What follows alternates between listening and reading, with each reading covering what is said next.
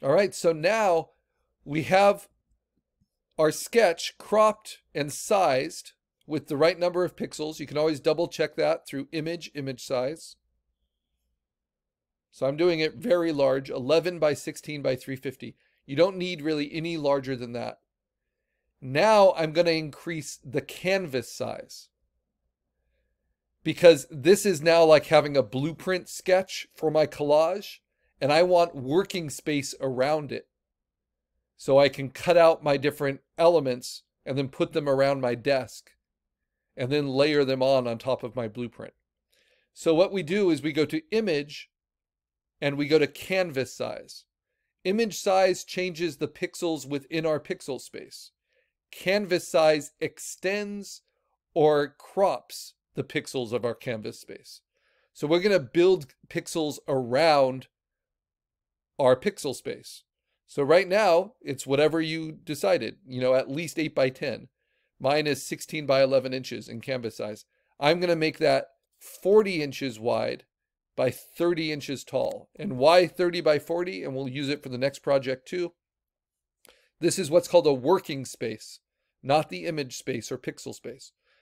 So 30 by 40 inches is the largest size professional printing can accommodate. So if something is printed beyond 30 by 40 inches, like a billboard, it's printed at a lower resolution. And that's because billboards are now printed on canvas, and they're printed on these huge inkjet printers that do more like a 150 dots per inch resolution. And they run with ink cartridges on bicycle chains. They're really interesting to see, but that's kind of a new invention since the early 2000s. Billboards before were made of printed sheets at full resolution that had to be kind of wallpapered and glued together, that at maximum were 30 inches by 40 inches. That's like full poster size, the largest size that a regular printing press can accommodate. And it's just kind of a good thing to know. So I'm going to grow it from the center, so don't change those defaults. And then I'll hit Command 0 just to fit it all on screen. And you see I have now my sketch and then a whole lot of empty space around it. To make that a little bit more visually pleasing, I have to work around all my Zoom kind of chat and participant screens that you're not seeing. I'm going to create a new layer on top. And then I'm going to say Edit Fill with Middle Gray. So this is my desktop. This is like my drafting table. And then I'm going to move that underneath my sketch. So this gives me a place to put all the things I'm going to cut out before I move them into my final image. This increases your memory quite a bit, but it's just for our base layer.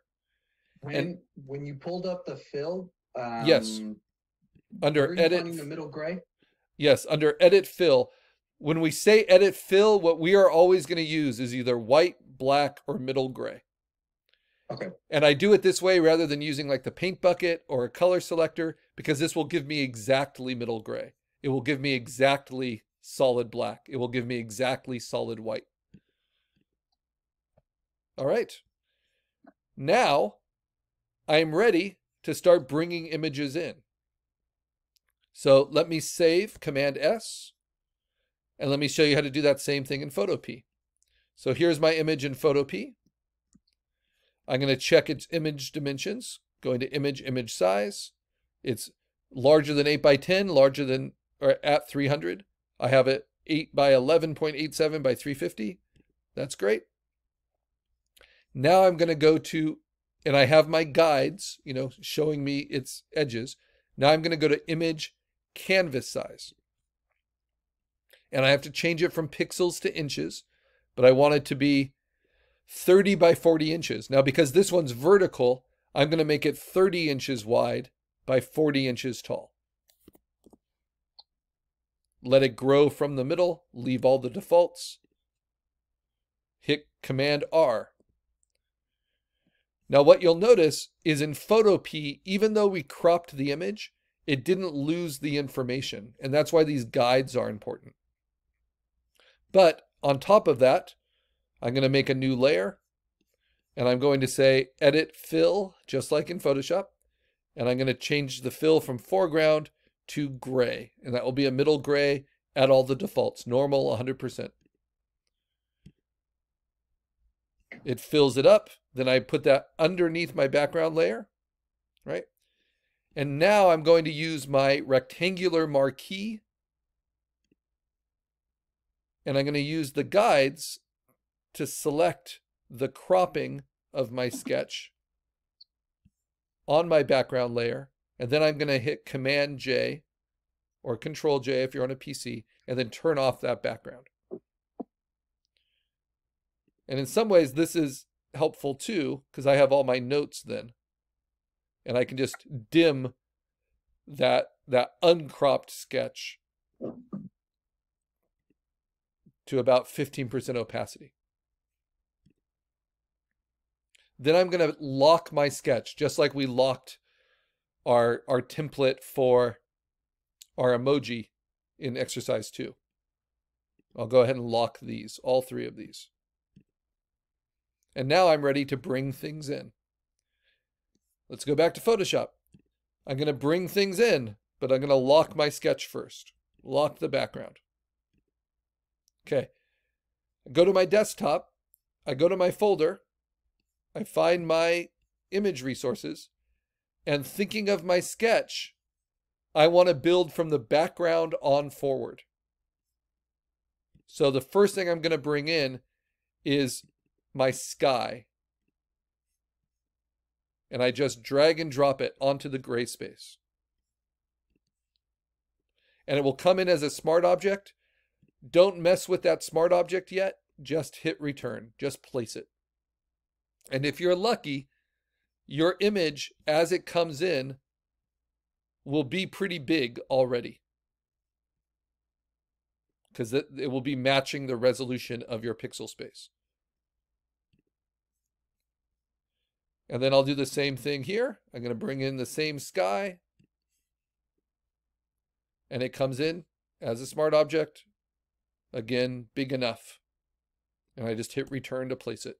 You see that little icon in the layer window. That means it's a smart object. It's not rasterized yet.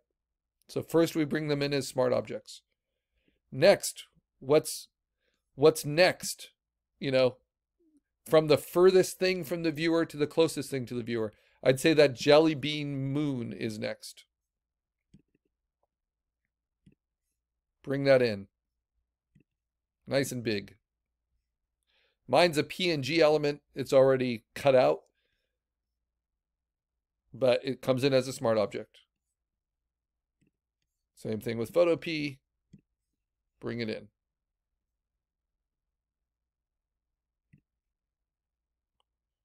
Now what's interesting is in Photopea, it looks a little bit smaller, right? And that's because Photopea goes by strict pixels, whereas to express smart objects, whereas Photoshop shows you it based on the physical dimensions of the image. So you'll notice that this looks kind of blurry compared to this. But it's not, the pixels are the same. They come from the exact same file. And so we're going to make them match. So even though this is way bigger than it looks like it needs to be, it's actually closer to the resolution it should be. And again, if resolution confuses you, you just got to trust me on it. We're working on a good resolution space, and we'll be getting lots of practice at it. Okay, next, what comes in? The mountains, mountain elements, right?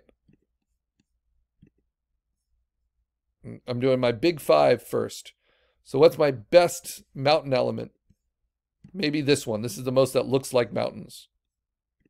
And I see that size. Yeah, that's a pretty good size. In fact, it's a little too big. So I can shrink it down a little bit just to fit it off on the corner. And don't worry, that information is still there even if it goes off my working space. And then I can bring in some of those other mountains too. You can start to see why we need all of this space.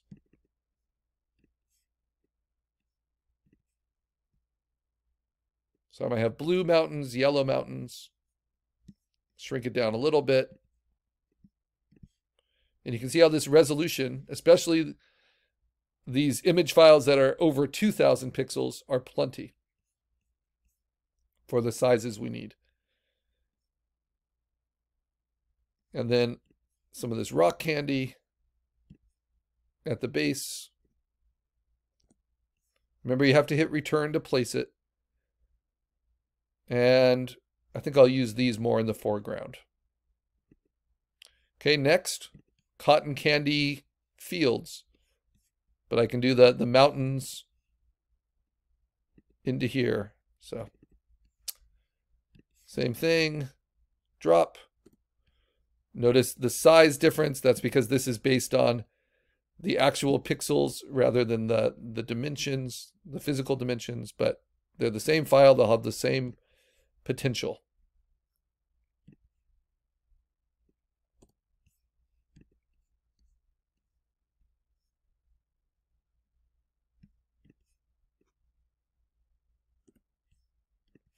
Now I'm doing one that's vertical and one that's horizontal. You, of course, only have to do one. You decide. You can hit Command S, that's going to save it. Hit Command S in Photoshop, that's going to save it as I go. Okay, now what's on top of that? The cotton candy. And this is the one I wanted to use.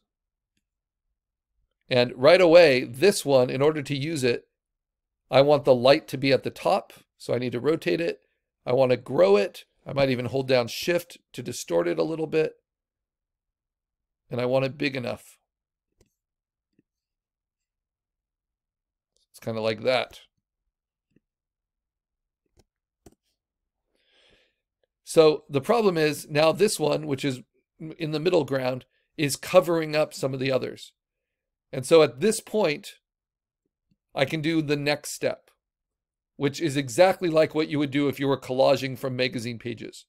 So I've been doing the equivalent of, I set up my workspace, I put down my drawing, I'm now tearing out pages from the magazine. This one just came already as like a sticker, already cut out. But I haven't cut out the pages yet. So the next step is to do a rough cut. And to do the rough cut, I'm going to turn off my guides. And you can do that by going up to View and where it says Show, and then unchecking guides, but the shortcut for guides is Command semicolon. For a PC, Control semicolon. So I'm going to turn them off. And that's because when I'm cutting with my lasso tool, I'm just going to roughly cut around, leaving space. If I had my guides on, I'll do it again with the guides turned on, my cutting tool is going to snap to those guides in a way I can't control. And you see, so it cuts off some of my cotton candy. So instead, if I turn the guides off, then it won't snap to them. And I could also set it to not snap to them, but in general, guides are useful to have snaps. All right, so now that I've done a rough cut around it, how do I cut it out? I can't hit delete, right? Because it's a smart object and I don't want to rasterize it. So what do? I just hit Command J. And that will automatically rasterize and cut out the thing sized the way I want it. And when I've done that, then I can actually delete the smart object. I don't need to waste memory on that anymore. If I ever want it again, I just bring it in from my resources. Because remember, rasterizing means that you're saving the pixels within the program. So now these pixels are saved within Photoshop instead of being referenced from another file. I can trim it a little bit closer, but do not try to do a really tight cleaning up of it yet, right? We want to have that kind of overlap. So it's rough cutting. And then what goes on top of that? Licorice. Bring my licorice trees in. I can size those a little bit.